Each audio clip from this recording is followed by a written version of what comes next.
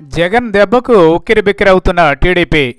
పాదయాత్రలో జగన్ ప్రజలపై కురిపిస్తున్న హామీల వర్షంలో టీడీపీ ఉక్కిరిబిక్కిరవుతోంది.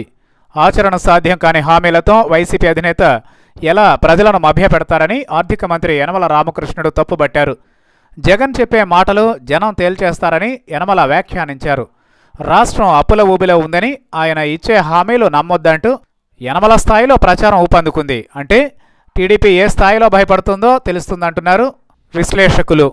అనంతపురం జిల్లా ధర్మవరంలో పాదయాత్రలో ఉన్న జగన్ తాము అధికారంలోకి వస్తే వడ్డీతో సహా డ్వాక్రా రుణాలు 4 విడతల్లో మాఫీ చేస్తామని హామీ ఇచ్చారు.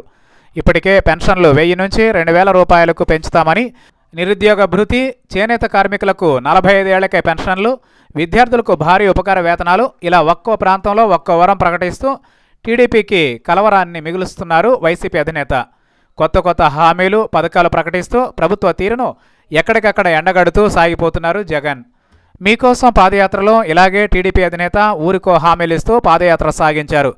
ఇవి కాక ఎన్నికల ముందు ఆయన ప్రకటించిన మేనిఫెస్టో అన్ని వర్గాలపై వరాలు కురిపించింది. చంద్రబాబు ఇచ్చిన వరాల కోసం జనం ఓట్ల వాన కురిపించారు. ఆ తరువాత గెలిచి అధికారంలోకి వచ్చాక దివాళా తీసిన రాష్ట్ర ఆర్థిక పరిస్థితి ఇచ్చిన మాటలు నెరవేర్చడం ఈజీ కాదని తేల్చి చెప్పింది. దీంతో 60 ఏళ్లలో గత ప్రభుత్వాలు తెచ్చిన అప్పులకు 10 తెచ్చి ఏపీ ప్రజలపై 1,20,000 కోట్ల రూపాయల రుణాన్ని రుద్దారు చంద్రబాబు. ఇప్పుడు విపక్ష నేత చంద్రబాబు రూట్లో సాగిపోతున్నారు.